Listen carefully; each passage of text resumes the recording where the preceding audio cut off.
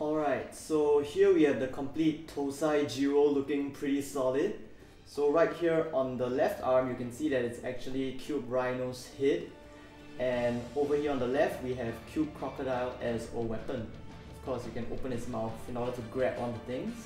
And over here the legs are actually formed by the head of Cube Rhinos, while the body forms the upper part over here together with the shoulders. So of course with the state that the shoulders are in, they can still fit cubes. And they're actually quite flexible. You can rotate them around joints like this, which I think is quite nice. Gives you more flexibility with posing. And of course, Cube Wolf actually turned into the head right over here, so you can see he's right behind over there. And yeah, by flipping over one part of Cube Wolf, you actually reveal Tousai Zyuoh's head right over here, along with the panels which have the symbols of the three cube animals. In the middle we have the rhinos, on the left crocodile, and on the right wolf. But for this to work, there's actually quite a considerable amount of space between Cube Wolf and the front, which I don't particularly like, but I guess from the front it looks quite fine. Design-wise, another problem I have is that while he still looks quite badass and bulky, more like Zyuoh Wild rather than Zyuoh King, overall it feels like, you know, his legs are a bit too skinny compared to the rest of his body. His feet are very bulky though, which I think is quite cool. So I didn't really realize it in the show, but he feels a bit like lopsided, very much on the top compared to the rest of the body. So let's take a look at the rest of him. This is side view with Cube Crocodile. He looks really nice from the back.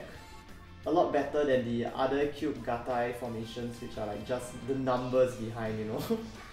So, oops, yeah. As you can tell, this guy faces pretty much the same problems as most of the model kits in this series, which are that the joints between combinations are quite loose. So I wouldn't recommend gluing them together though, because the whole point of this is that you're able to take them apart as you want and put them back together in different combinations. Yeah, so that's something to consider.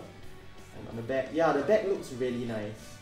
I would even say that I think the back looks nicer than the front, even though like there's a lot of hollow open parts. And over here we have the right. And that is pretty much Tousai Zyuoh. So let's just take a look.